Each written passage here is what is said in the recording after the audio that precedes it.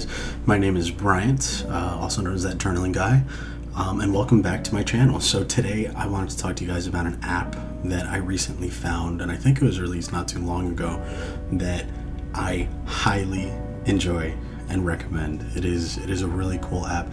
So since the whole planning thing started, I've always been an advocate of like digital and analog planning. I think both of them have their places, and I think both of them have their pros and cons. This is a perfect example of how digital can feel analog, I guess you could say. So today I'm talking about the Zinnia app, the Zinnia Planner app, exclusively on the iPad Apple Store. Exclusively on the Apple Store, exclusively on the Apple Store for iPad. So you can't get it on your phone, you can't get it on Android yet. You possibly could, I don't know if you ever will be able to, but it's exclusively on the iPad. So there is a lot to talk about on this app, and quite frankly, it's deceptively simple. Before we go into the app, these are the things that we're going to cover and we're going to review as an app. So we're going to talk about basic functionality. We're going to talk about the audience that the app is catering to or aiming for, the visual design of the app. Then we're going to talk about the ease of use. So those are the things that we're going to talk about when discussing the Zinnia app. But first, we're going to go through the app and show you a little bit of a tour of what the app has to offer. So when you open up the app, you are going to be greeted by the quick start guide. You can make your new journal, and I'm going to go through a couple things before we go into a mock-up bullet journal that I made for June. So I made a journal that essentially would mimic the one I had in real life, kind of have all the features and all the things that I wanted, with using only the resources found within the app. I didn't draw anything, I didn't import any assets. I made it completely with everything that's featured within the app. So you open up the app, it's the journals, then you see the studio. So when you go through the studio, the cool thing about the studio is that not only do you see all the assets and features for the app, but they actually include little blog posts that explain how to use the app, productivity tips, like creator spotlights. It's really cool. Let's start. We got the note-taking tips. Tells you how to take better notes, how you can use their icons, how you can use their features. We even got Black Lives Matter and Pride content. Very cool for the app. Then the featured artist, which was Amy Tangerine. And so like they have these artists that actually create like sticker packs and assets for the app that if you have the subscription or you've paid for, you have access to for your planners and for your journals. Every month they always add a few new goodies, whether it be sticker packs or like borders, sometimes even planners. Really nice. But if you go all the way to the bottom, that's when you see all the things that you have. Now, in the studio, when you create a new journal or a new planner, you actually have the ability to just create entire planners, like with spreads and with completely filled journals. So you don't have to build it from scratch if you don't want to. So let's say we want a minimalist planner. You've got your dates, you've got your goals, you've got how you can plan everything, you got your to-dos, and you have your tracker. Minimalist, it's effective, and it does what it has to do, right? But if you decide you want to start from scratch, like probably most of you will, these are the assets that you have to create your vision of what you want your journal to look like. So you have full-blown text, anything from calligraphy to different types of type fonts, all kinds of like handwritten fonts. Literally, it's too much to even go into to explain. These are exactly the type of fonts people want to be able to do in real life. They practice to do. They have digital washi tape, like digital washi tape. What is even digital washi tape? Oh, look at this. Look at when I saw this, when I started using the app, I was like, this is it. This is the merge that I was looking for between analog and digital. And it was like a superpower. It's like, you know, they were like coming together. It was like in Dragon Ball Z when they when they like came together and did their thing. So this is an example of a bullet journal that I would use in real life, and it includes all the things that I would want in a productivity journal. Here is my June bullet journal. So like I said in the beginning, everything that I have included here in this bullet journal are assets that are found within the app. So Zinnia includes these when you have access to the studio. So all this font I didn't do myself. The cool thing is that, let's say you selected the font that you wanted to type in, you click here and you can actually type in that font for whatever day that you wanted to do or whatever you're doing. But that doesn't take away from the fact that you can write. So you have the edit button, and if you decide that you want to write the same way that you would in a regular analog journal or even a digital planner, you can do that too. But I know there's a lot of people that want a certain aesthetic, and this is the cleanest way to get that aesthetic, I'm not gonna lie. Like, if it ever comes down to like you having to draw things personally and then having something achieve that aesthetic, it just makes it a little bit more accessible for people who don't have that artistic ability that we see in bullet journals nowadays. Honestly, it's a reality of the community. You just have very artistic people doing these amazing bullet journals, and sometimes, unfortunately, that does kind of turn people off from bullet journaling. They think that when they create a bullet journal, it needs to be amazing, it needs to be like fucking phenomenal, or they're not doing it right, which is completely not true.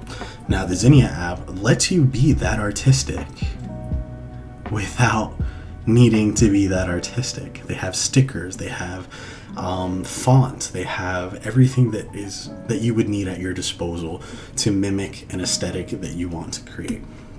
So like this little relax thing, you can lock into place, you can unlock it, doesn't move. I just copy and pasted it from here. So I would have my monthly planner with my task and highlights. Here I have my notes for the month that I would include in my regular monthly video projects, and my digital washi tape right at the bottom, which still my video projects. I have my sleep tracker. I did write in the days just because, I don't know, I just thought it would be a little bit easier.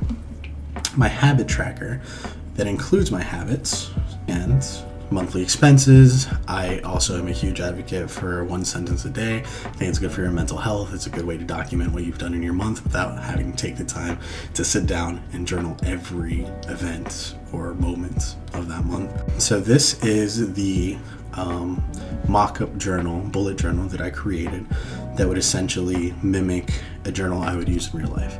It's simple, it's nice, it's an aesthetic that I enjoy, and it's exactly what I would want to do with my physical bullet journal. You have access to the studio within the journaling tab. Here you have your templates, you have your stickers, and stickers, I am a huge, I love stickers. I think stickers give you the ability to be as creative as you want at in a convenient way. Stickers are the way to go sometimes. I honestly wish I would use more stickers sometimes in mine, but I kept my June bullet journal black and white. Like, all these colors are super nice, but that's just not how I would actually make my bullet journal. Super colorful, not really the look that I go for, but it really is as easy as resyncing, resizing, twisting and turning and pasting. It's that easy. Here, let's say, let's get out of the stickers, let's go to some text, let's go to the month. I like this brushed look. We're gonna go to April, make it a little bit bigger, stick it right there. We have an April cover page. We could even stick in front a few stickers. Let's go for like a nice, I don't know, like a roaring 20s kind of vibe, newspaper kind of thing. Here, delete that, pink, delete that, pink. And now we have maybe like a lookbook for April, like a 1920s lookbook that we want to create, that aesthetic. Bam. A little bit over, a little bit over, boom, bam. And that looks really cool. Now, how long would that take you in real life? I'm advocating for this app because it is so convenient and it's so cool. It's fast, it's awesome, it works super well. Since I've started using it, I haven't had any trouble with like bugs, like app breaking bugs. I haven't had the app crash on me yet, fortunately. And so far, everything just seems so user-friendly. But the stickers are one of my favorite things. You have the text, you have writables. Yeah, so the people who made this app definitely had the community in mind and are definitely from the community because they included something that most digital planners don't. And I'm about to show you what.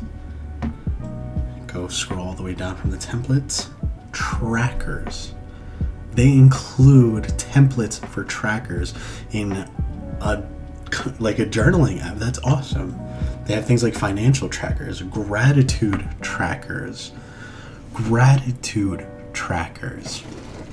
habit trackers, health and fitness, meal, mood trackers, like mood gratitude trackers. Like you would absolutely have to know that you're catering to the stationary like bullet journaling community to include those. Like that makes me so happy. You don't understand. That is spectacular. This is like having Etsy, all the printables that you see on Etsy at your fingertips. It really is that crazy. Water trackers, like to do. Let's look at one of these like mood trackers. This like kind of gemstone mood tracker. Boom, snaps to the page. Done. Let's go to the next page. Oh, this was my weeklies, by the way. That was just an empty page that I had. New page. Still has the same layout. Let's do a habit tracker. Boom, snaps to the page. All the blue that you see is text that is editable. You can edit the text and make it look whatever font you want to use. So that is really cool. Another nice feature is that when you're done with this, let's say you've already finished your bullet journal, you want to export it as a PDF, you can do that in case you want to open it in something like Notability or GoodNotes. Because GoodNotes is another app that people in the community often use to use their digital bullet journal, to host their digital bullet journal. And I'll have a whole like tutorial on how to make a Buju using GoodNotes, but that's at a later time. This is what we've got so far. You saw how easy it was. You saw how intuitive it was. That's our April kind of look, but let's sit down and actually talk about a few things. All right, so now we can start talking about the app itself and how it's built. So we're going to start with basic functionality. As of May 2020 into June 2020, the app works fantastically. I've been fortunate enough not to run into any bugs or any crashes when using it for extended periods of time.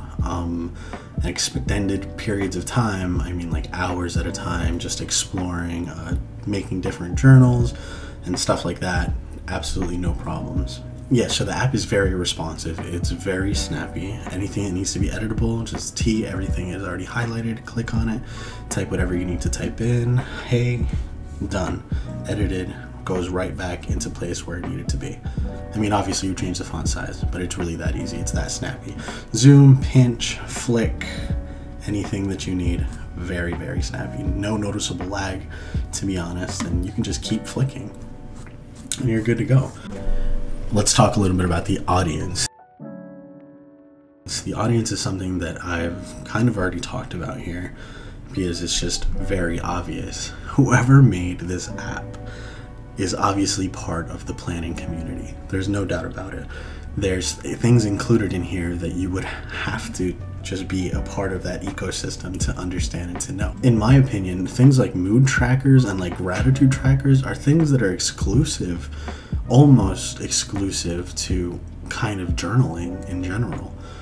They're definitely aiming for the people who use analog systems and are looking to move on to digital or want the convenience of digital, because you can always have your iPad. I know you can always have your notebook, but not to this capacity. You could have all your notebooks on your iPad, you know? Well, the whole like digital analog, we'll get into that argument another day. But they absolutely know who they're going for, and I think they hit the mark right on. I think it was spot on who they were going for.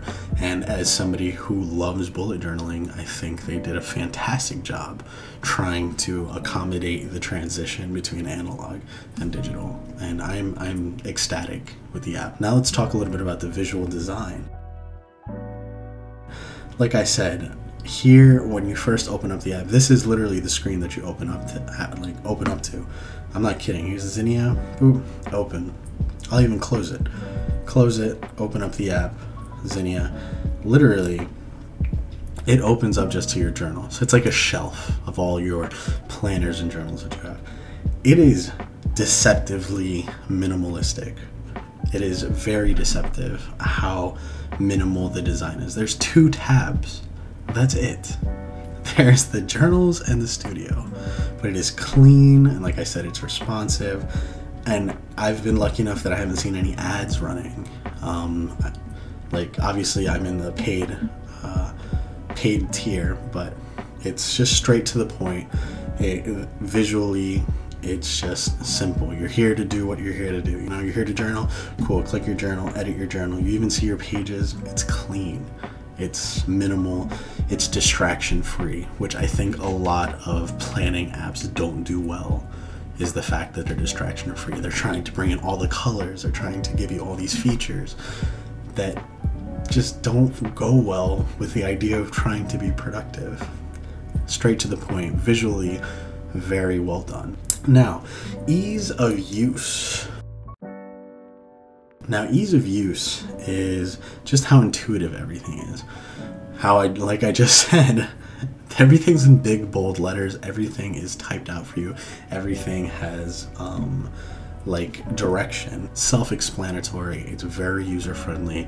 It's intuitive into what you're looking for. Creating a new journal, cool. Let's start with the basic page. 5 options to create the page. Let's do dot. Let's pick purple. Continue, and it created my journal. There it is. It just makes sense. It's easy to use, even for somebody who's not too tech savvy. Pick it up. You know where it says create a journal. Pick your preference. You've created your first journal. It's that easy. If you compare this to something like creating a digital bullet journal using GoodNotes, where you have to use like the slides and stuff, whoa, you are in for a surprise, because it is painful.